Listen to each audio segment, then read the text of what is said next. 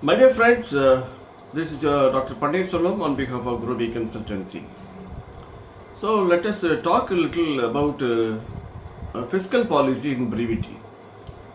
Fiscal policy என்ன எதற்காக fiscal policy நம்ம கவர்மெண்ட்ல இருக்குது அதனுடைய பர்பஸ் என்ன அதை பத்தி தான் இந்த வீடியோல பார்க்க இருக்கிறோம். மானிட்டரி பாலிசியை பத்தி நம்ம முன்னாள் உள்ள வீடியோல பார்த்துட்டோம். அது சர்க்குலேஷன் மணியை கண்ட்ரோல் பண்றதுக்காக ஏற்படுத்தப்பட்டது தான் அந்த மானிட்டரி பாலிசி. இந்த fiscal policy என்ன? fiscal policyங்கிறது நம்ம டைரக்டா யூஸ் பண்ற டெர்மினாலஜி கிடையாது. நம்ம கவர்மெண்ட்ல என்ன பண்றோம் அதை வந்து நம்ம வந்து ரெசிட் அண்ட் பேமெண்ட் அதை வந்து பட்ஜெட்ல காமிச்சு எவ்வளவு டெபிசிட் எவ்வளவு சர்ப்ளஸ் அப்படின்னு காமிக்கிறோம். இப்போ இந்த மானிட்டரி பாலிசி ஃபிஸ்கல் பாலிசில இருக்கிறது காரணம் என்னன்னா ஒரு பட்ஜெட்டை வந்து சர்ப்ளஸ் பட்ஜெட் கொண்டு வரணுங்கிறதுக்காக தான் இவ்வளோ கஷ்டப்பட்டு செய்கிறாங்க. பட் அது தீரியா இருந்தாலும் எங்கே டீவியேஷன் இருக்குன்னு பார்த்துட்டு திருப்பி அந்த இடத்துக்கு வந்துட முடியும். So best fiscal is nothing but public finance. Public ஃபைனான்ஸ்னா income and expenditure. ஒரு கவர்மெண்ட்டுக்கு வந்து இன்கம் வந்து அதனுடைய பிஸ்னஸ் வழியாக வராது. பிஸ்னஸ் பண்ணுறதுக்காக நம்ம வந்து எம்எல்ஏ எம்பி எல்லாம் செலக்ட் பண்ணி அனுப்புறது கிடையாது. வருமானம் அங்கே வர வேண்டும். எதற்காக வருமானம் வர வேண்டும் அப்படின்னா அவங்களுக்கு வெல்ஃபேர் ப்ரோக்ராம் பண்ணணும். என்ன வெல்ஃபேர் ப்ரையாரிட்டிஸ் இருக்குது? ஹாஸ்பிட்டல் இருக்குது, எஜுகேஷன் இருக்குது, வாட்டர் இருக்குது, so many things are on priority basis. இதையெல்லாம் வந்து சரியான முறையில் வெல்ஃபேர் டிஸ்ட்ரிபியூஷன் கொடுக்க வேண்டும். மோரோவர் இன்இக்வாலிட்டி இல்லாமல் நீங்கள் வந்து டேக்ஸஸையும் பண்ணணும். அப்போ ப்ரொபோர்ஷனல் டேக்ஸஸ் பண்ணணும். ஸோ நம்பர் ஒன்று வந்து public finance, that is income you receive and how to spend your money, that is call public expenditure. The public income, the public finance and public expenditure, இதற்கு பேர் தான் fiscal policy. இந்த fiscal policyங்கிற வேர்டை நம்ம use பண்ணாத காரணம் அந்த பாலிசியை ஃப்ரேம் பண்ணிட்டோம். அந்த பாலிசியை ஃப்ரேம் வந்து பட்ஜெட்டை நம்ம ரிஃப்ளெக்ட் பண்ணி காட்டுறோம். அப்போ அதில் வந்து நம்ம வந்து கேனன் ஆஃப் டாக்ஸேஷன் அப்படின்னு கொடுத்துருப்போம். அப்படின்னா ஈக்குவாலிட்டி அப்படின்னு வரையில் ப்ரொபோர்ஷனேட்டாக அவங்களோட இன்கம்க்கு ஏற்ற மாதிரி அவங்க கொடுக்க வேண்டும். அது that should not be Burton.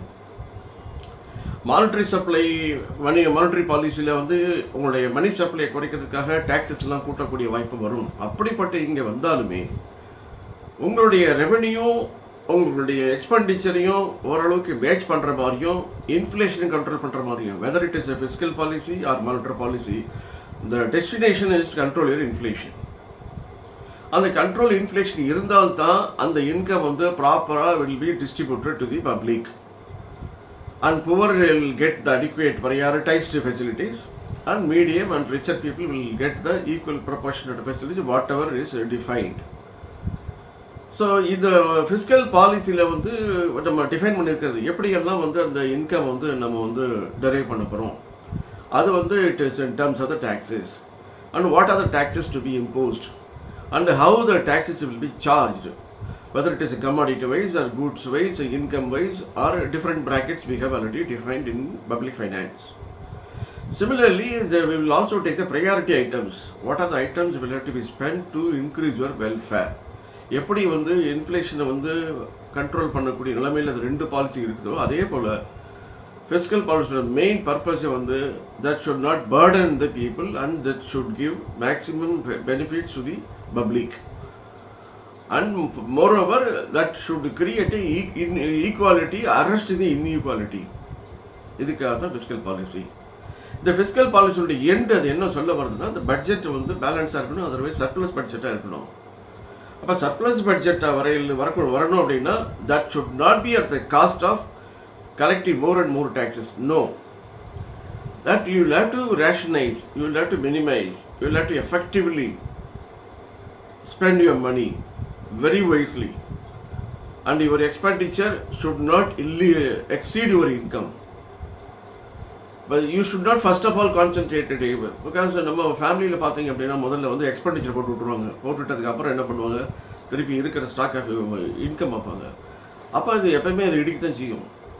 So you will have to take up. First of all நம்ம என்ன பண்ணணும்னா ஷர்ட்டை வாங்கிட்டு அப்புறம் தான் வந்து அளவு டெய்லர்கிட்ட கொடுக்கணுமே தவிர அப்படி நீங்கள் டெய்லர்கிட்ட கொடுக்காட்டி கூட ஒன்றில் you have to measure your size, then you can ask for your dress. அதை விட்டுட்டு இருக்கிற ட்ரெஸ் எல்லாம் வாங்கி போட்டு எனக்கு 42 தான் சரியாக இருக்கும்னா நான் 48, 44, 6 இதெல்லாம் போட்டு பார்க்குறது it's not right approach. So what I wanted, this is a priority income will have to be collected. Okay, collect பண்ண மணியில் எப்படியெல்லாம் நான் வந்து என்னுடைய வெல்ஃபேரை நான் வந்து எஃபெக்டாக கொடுக்க போகிறேன், அதில் வந்து நான் வந்து எப்படி எஃபிஷியண்ட்டாக யூஸ் பண்ண போகிறேன், எப்படி வந்து how lie extend the distribution very wisely to reach almost all the sections of the community, and again the poor people, middle and rich people, and reducing the inequality such a way that our income will have to be collected and the maximum benefits will have to reach the have-nots and underprivileged and disadvantaged population. So this is known as fiscal policy. Whether we talk of fiscal or monetary, the whole purpose is to reduce or control or keep your inflation under check and keep your budget wise enough, spending efficiently without affecting the welfare of the people.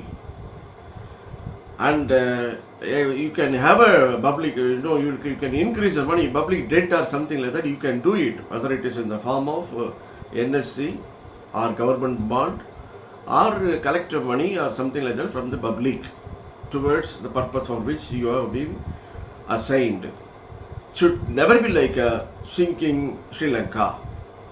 Because there I think they lost everything because reserves is nothing there and your circulation of money is more and purchasing power is under excessive rate, and finally your inflation is very high, no reserves, and you cannot import, and your debt is also gone up, or your budget is also deficit. So it should not happen. So what is happening, the monetary policy and fiscal policy in Sri Lanka? It is lost.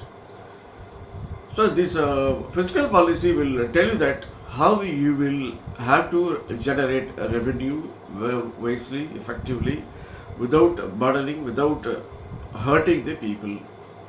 Such a way policy will have to be formulated, and the money which is collected will have to be spent on priority basis to satisfy the citizens, and that should never create inequality. So this is the purpose for which fiscal policy has been introduced.